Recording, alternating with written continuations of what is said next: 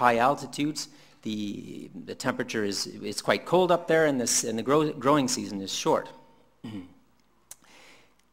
Now I'm going to introduce what the actual definition of heritability is. It is the proportion of the total variation that you see in a population that can be explained by underlying genetic variation. And so he knew, because he had been very, very careful about controlling the environment in which he planted these 7 individuals, that none of that variation was due to environmental differences. He made sure every plant was treated exactly the same way. You can never do that, of course, completely. So he calculated that all of this variation, because remember these are 7 different genotypes, all of this variation was due to genetic variation. So it has a heritability of 100%. Meanwhile, at the bottom of the hill, or the mountain, David Keck went out and planted his 7 cuttings from the same genotypes and saw that they grew very well. And again, there was variation among plants, but he could conclude, because he also controlled the environment very, very carefully, that the heritability was around 100%. So here we have an apparent contradiction. We have 2 populations that differ substantially in height. They're completely different phenotypically in observable characters. The heritability in both populations is 100%.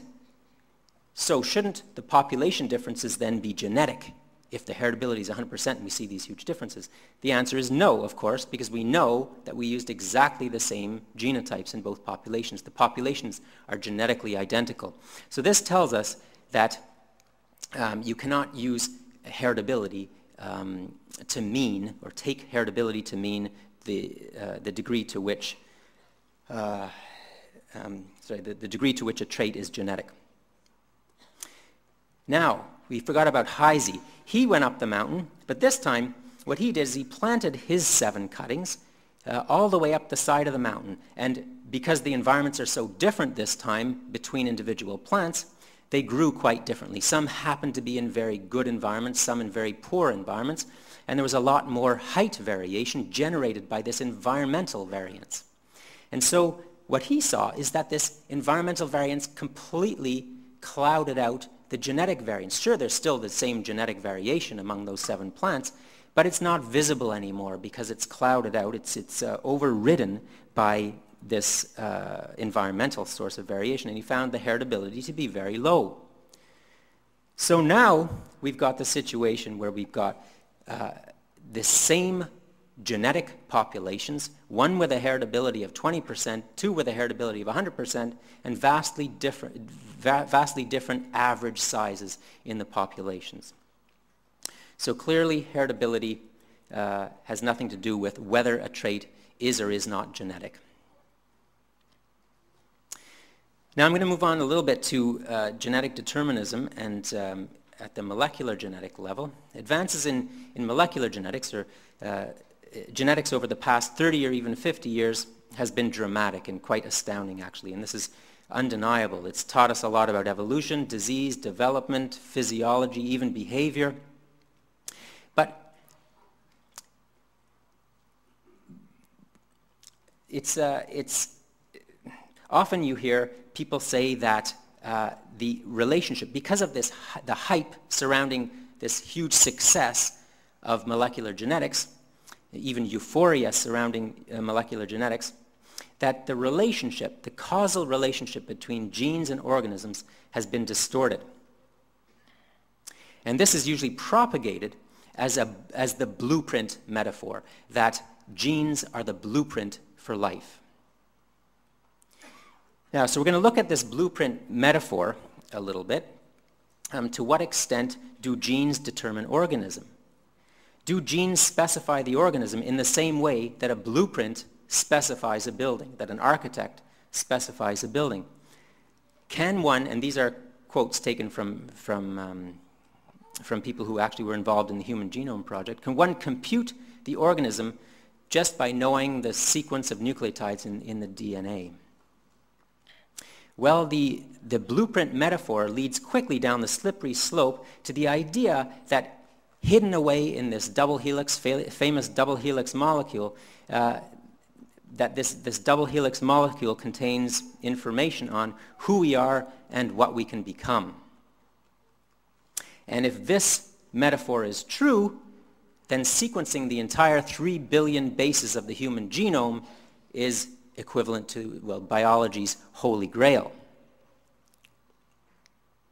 In fact, the sequencing of the human genome was often framed as biology's holy grail, or the quest for the holy grail. In a chapter from a book called The Code of Codes, Walter Gilbert entitled his chapter, A Vision of the Grail, and James Watson said he didn't want to miss out on this big project because it will teach us how life works.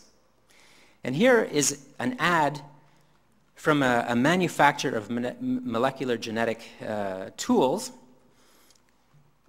and in it they say that someday researchers will fully unravel the genetic mysteries that define human life. Quite a lofty expectation.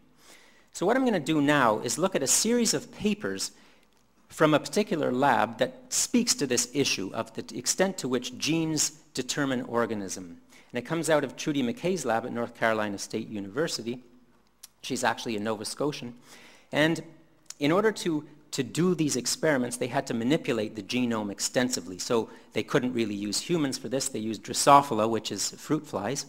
And what they wanted to ask was how many genes are involved in aging. So the question they're looking at here is whether aging or longevity is determined by genes, and to what extent. How many genes are involved, and where are these genes located on the chromosomes, on the genome? But there was a twist to this experiment. They asked these same questions in a number of different environments.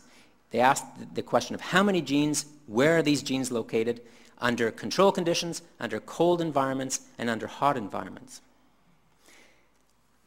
And these results look a little more complicated than they actually are. All you have to really notice is that along the bottom of this graph is simply location on the genome, so position on the genome, and the peaks represent areas where genes are active, or where they're expressed, or the effect of the genes. And so you can see that indeed there are genes involved in aging, or that influence aging. But you'll also notice, and there were about 17 that they counted here, but you'll also notice that different genes seem to influence aging in different environments. So for example, you'll see in the middle panel, the hot environment there's near chromosome 1, near the very left-hand side, there's a gene in the hot environment that has absolutely no influence on aging in the other two environments. There's another gene in the hot environment later on that has no influence in the other two environments. And here's a major gene in the bottom panel that has a major influence under cold environments and very little influence, or none, in the other two environments. So what does that tell you about genes determining organism? Oops. So this group then went on to do further experiments, and I just added this, this figure just now. What they did is they spliced out these genes and the area of on the genome that seemed to influence aging, and spliced them in to different genetic backgrounds in flies. So they had different sets of flies with different genetic backgrounds, and they took these genes and asked what influence they had in these different genetic backgrounds. And it turned out the effect of the genes depended strongly on what genetic background they were placed into. So I think now we're better equipped to answer the question, is DNA a blueprint for life? And even theoretically, I think we can say quite safely that one cannot compute the organism from DNA. And you'll notice, if you're familiar with the old nature versus nurture debate, we haven't even talked about that at all. So these effects are all above and beyond this nature versus nurture influence on phenotypic expression.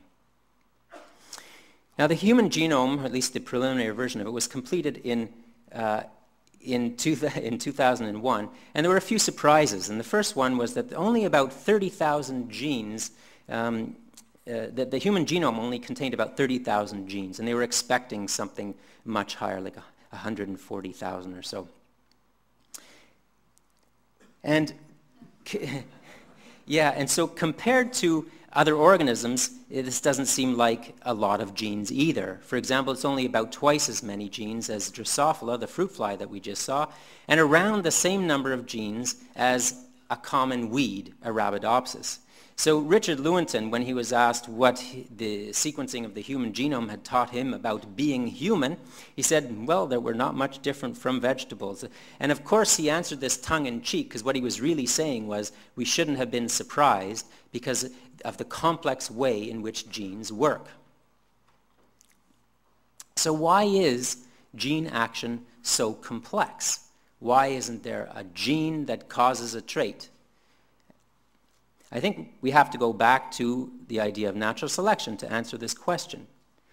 The reason is natural selection doesn't design genes from the ground up.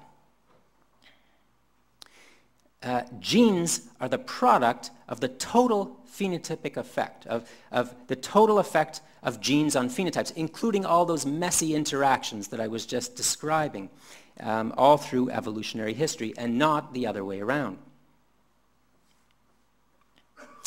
Another misconception is that evolutionary biologists should be able to explain all traits in terms of their adaptive value, because that's our job, right, as evolutionary biologists. But there are perfectly good reasons for evolutionary biologists to expect mediocre or even bad designs in nature. I hate to use the word design even. And the reason is that evolution is constrained. It's constrained, of course, by the laws of physics, like everything. There are genetic constraints. But there are also historical constraints. Natural selection can only operate on what is already available. Okay, so you often hear it said that evolution tinkers with what's available. And here's a good example, I think, of a historical constraint. Mammals have a nerve that connects the brain to the larynx, and I'm using mine right now, and you would expect this nerve just to travel down the spinal cord and connect to the larynx. But instead, it goes all the way down to the chest, loops back up around an aortal arch, and then connects to the larynx. For humans, it's not such a major problem because it only means a few extra centimeters of nerve tissue. In giraffes, though, this means an extra 5 meters of nerve, which doesn't seem like a particularly good design, but it's simply a footprint of mammals' evolutionary past. In fact, this one can be traced back to fish and the innervation of gill arches. And there are other examples, too, of evolutionary footprints, so footprints from the past, vestigial parts. Darwin's point, and some people have a little protrusion on their ears. I happen to have only one. And this is a remnant of our ancestors' pointed ears. And the musculature around human ears is also a remnant of the ability to turn your ears and to detect sound that way more efficiently. In fact, some people still have that useless ability to move their ears. Another example are useless hind limbs that kind of float around in the viscera of whales, and a number of species of whales. And again, that's a remnant of their past as terrestrial mammals. Another perfectly good reason we shouldn't expect all traits to be adaptations is because environments are continually changing. So here we have changing environments through time, and what is a perfectly good adaptation at one time period might be a maladaptation or maladaptive, or might be detrimental in the future. Now, humans can deal with unpredictable environments through diversifying assets or through the purchase of insurance, but buying insurance is strange if you think about it, because we are expected on average to lose by buying insurance. Otherwise, insurance companies wouldn't even exist. They'd go broke. But we're willing to lose a little bit to avoid the risk of losing big time. And this is known as risk aversion or bet hedging. Now, humans can make decisions to practice risk aversion strategies, but natural selection can also produce risk aversion strategies or bet hedging strategies. So these characters will also appear not to be not to confer an adaptive advantage over the short term, but in fact, survivors through environmental unpredictability will have characteristics that allow survival consistently. Now, a final misconception that I'd like to talk about just briefly is that between the value of fundamental research compared to applied research. Now, Charles Darwin, when he set out on the Beagle and throughout his life, his major goal really was to explain life's diversity, and that, of course, is fundamental research by anyone's definition. He had absolutely no idea that the ideas of evolution would be instrumental in very applied areas such as healthcare, agriculture, evolutionary response to climate change, forensics, biotechnology, species conservation, and the list goes on. And I think the problem here is not the title fundamental research. I think it's the title applied research. Because, of course, by calling it applied research, it means that fundamental research is not applied. And we've learned time and time again through history that, applied or applications come predominantly from fundamental research. And, of course, fundamental research provides the foundation for future applications and is a major responsibility of universities. And I don't think this is just a semantic issue, because I think a lot of people out there are under the impression that at universities, a lot of research that's being conducted is not useful. And I think this is a misconception. And I wouldn't want to leave you with the impression that communication of science is misleading in general. That would be completely false. There's so many really good science shows out there, communicators of science, but I think that it's worth noting that we should be conscious of when metaphor and polarization might lead us astray, and also it's useful to keep them in mind. It clarifies the ideas that Darwin introduced 150 years ago. And I think I'll stop there and just thank Carleton University for providing a great atmosphere to do research, and CERC for the continual providing of funding for fundamental research, the Canadian Society for Ecology and Evolution for providing our community with a voice, and John Keane for providing some wonderful custom illustrations. Thank you.